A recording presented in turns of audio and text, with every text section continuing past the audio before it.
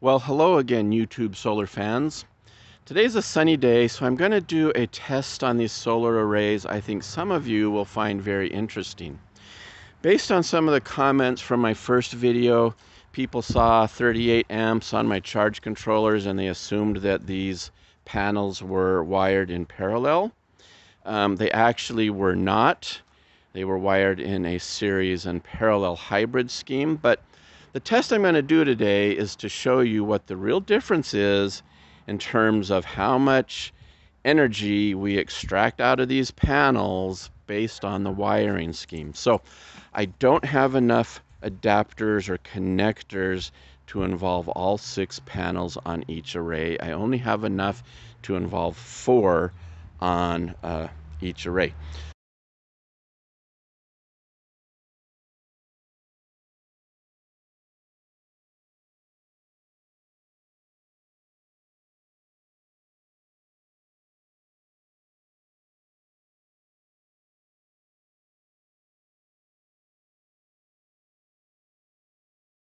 So what I did on this panel, these 4 panels, each of which generates about 17, 18 volts and 6 amps, they are wired in series. These 2 on the right are not wired at all. On this panel, these 2 panels are in series, these 2 panels are in series, these are not wired at all, but then these 2 pairs are in parallel with each other. And then finally, on this third array, the 2 panels on the right, including the one that's in the shadow there, are not wired up at all, but these 4 are completely in parallel. So each panel produces, like I said, about 17 or 18 volts and about 6 amps. Let's see what's going through the wires. So on this array that's connected only in series, we've got about 5.6 amps, which is what you'd expect because each one of those panels generates about 6 amps. But it will have a much higher voltage, we'll see later. This array is the hybrid combination series parallel. It's generating 12.2 amps, or it's pushing 12.2 amps through here. And then finally, for this parallel array, we should have a lot of amps going through here. We have about 22.4 amps, 22.5 amps.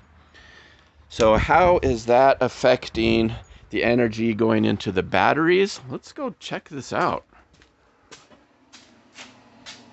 I think some of you will be surprised by this. But for the array that is in series, we have 72.5 volts. That's what we'd expect from those 4 panels that are each generating 17 or 18 volts. The hybrid array, series and parallel, is about half that with 35 volts. And the parallel array is about 17.5 volts. All of these are numbers you would expect. Everything that I've measured so far you'd expect. But what really matters is how much electrical energy is getting stored in the batteries. So let's see. For the series array, 28.5, 29 amps are getting put in the battery, are coming out of the charge controller. For this one, that's the hybrid series parallel, we see 29 amps going into the battery.